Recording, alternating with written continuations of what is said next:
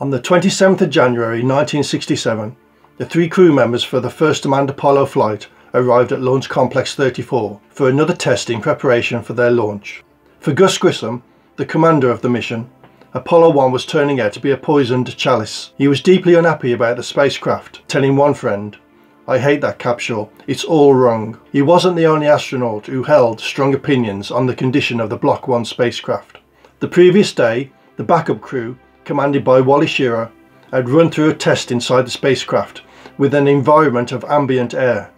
Schirra claims to have told Grissom, "I don't like it, you're going to be in there with full oxygen tomorrow, and if you have the same feeling I do, I suggest you get out." For the crew, the test was just one more hurdle that had to be successfully completed before they could launch on the planned date of the 21st of February. To Lola Morrow, who worked as a secretary to the astronauts, it was apparent that there was some apprehension amongst them because she stated, the test was something they didn't want to do.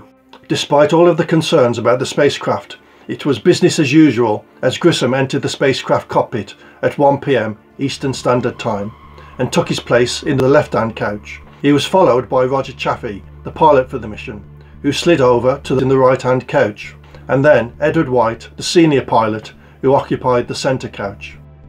Once all of the crew were inside the spacecraft, the hatch was finally closed at 2:42 p.m. Just a few minutes later, at 2:45 p.m, the process to purge the ambient air inside the cockpit and replace it with pure oxygen to a pressure of 16.7 psi began. The hatch, the high internal pressure and the use of 100% oxygen all added up to a deadly combination. The findings of the investigation detailed 3 stages to the fire. By using the times quoted in the report, these stages can be incorporated into a timeline of events.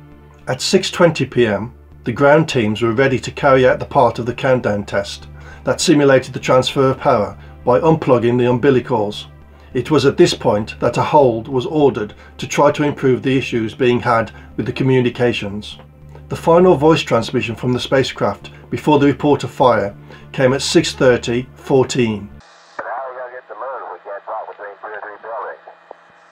At 6:30:45, White's biomedical readings indicated that there was no alarm in his responses, indicating that either there was no fire at this point, or if there was a fire, it had not yet been detected. The first sign that anything was wrong came at 6:30:54.8, when a significant voltage transient was recorded. A search online describes voltage transients as fast-moving high-energy bursts lasting for just a few milliseconds that are superimposed onto the normal mains power supply. This probably indicates the start of the chain of events that led to the crew's deaths. At this point, it is theorized that damaged wiring caused arcing to occur in the lower equipment bay on the commander's side.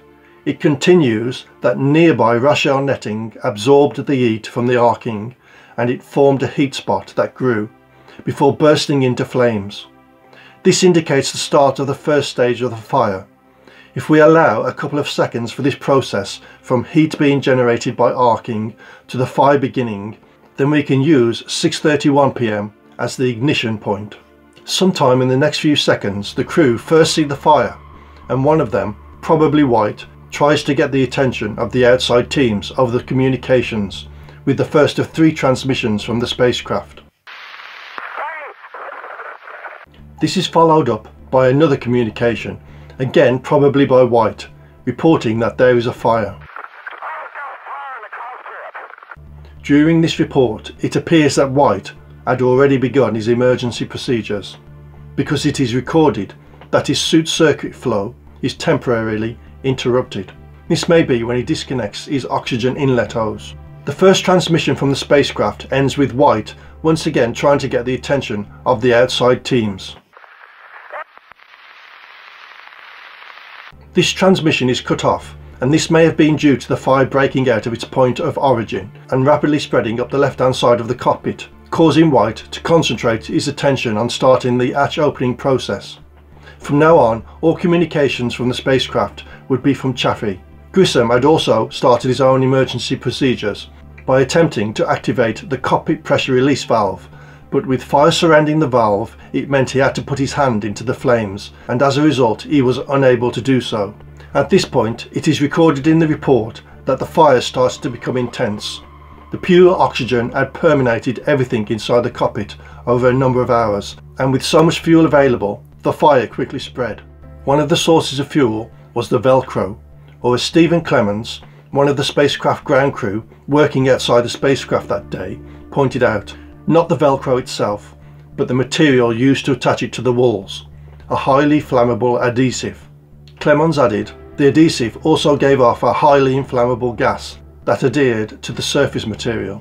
The netting that was hung up in the spacecraft was by now dripping burning material downwards onto the floor. North American had wanted to install protective covers across the floor, but NASA turned down this idea, stating that in space they wouldn't be needed, and on the ground they could use mats. Now, all of the exposed flammable objects installed on the floor burned out of control. Adding to this were the mats that exploded into flames, sending a wave of fire under the couches.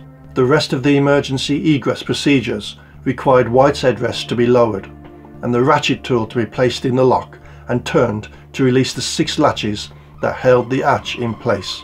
Following this, White needed to pull the hatch out of its seal in the spacecraft hull and place it behind his head.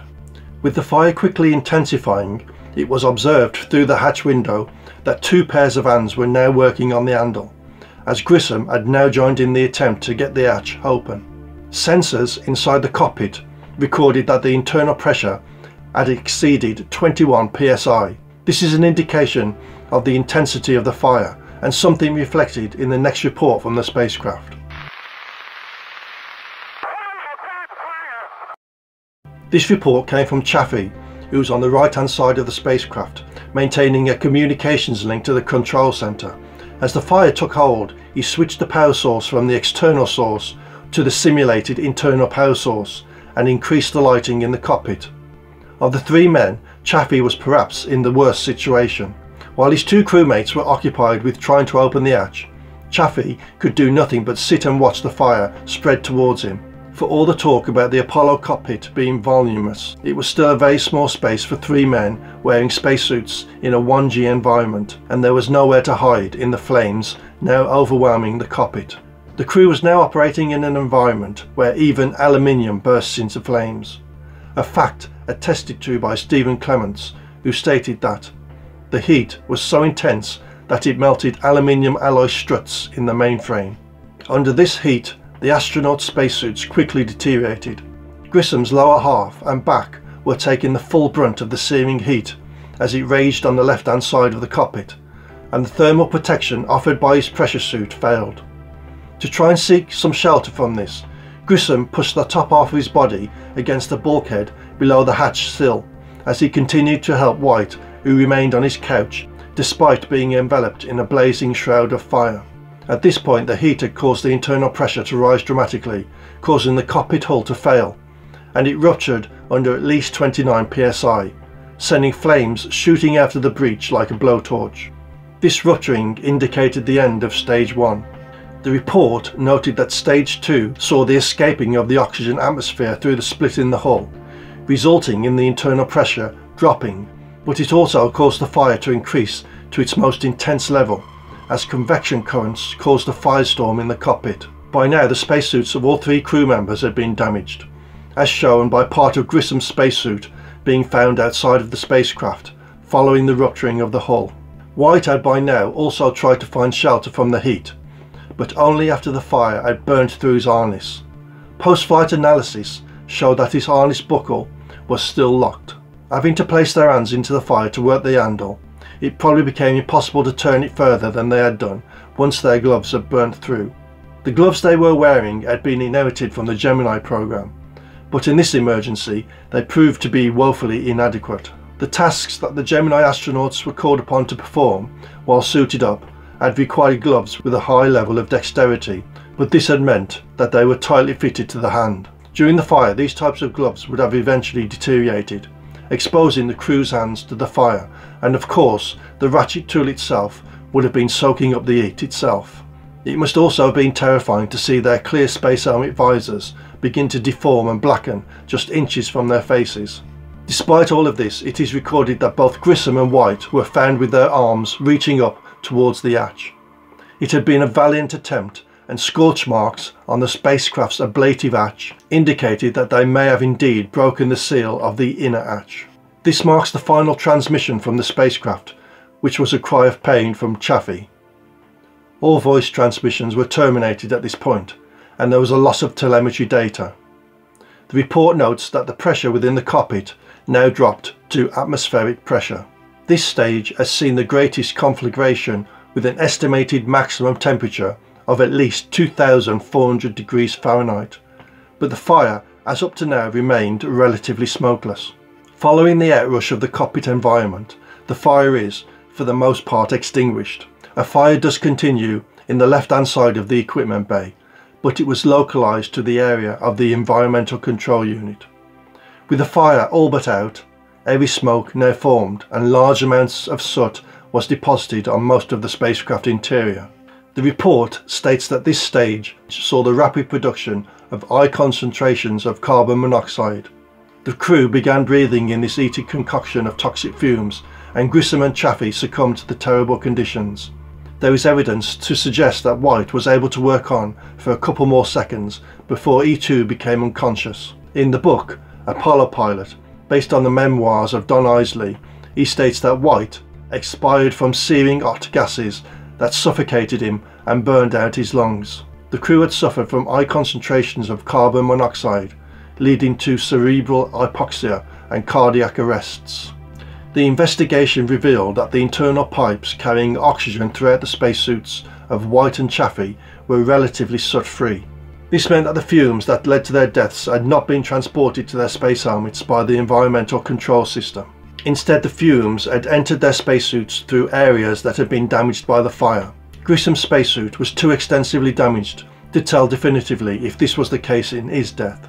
By this point, the cockpit atmosphere was now lethal. It is approximately at this time that the outside teams managed to open up all three of the spacecraft hatches.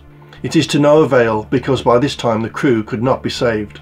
As the inner hatch finally opened, the toxic fumes generated during the fire rushed out into the faces of the rescuers.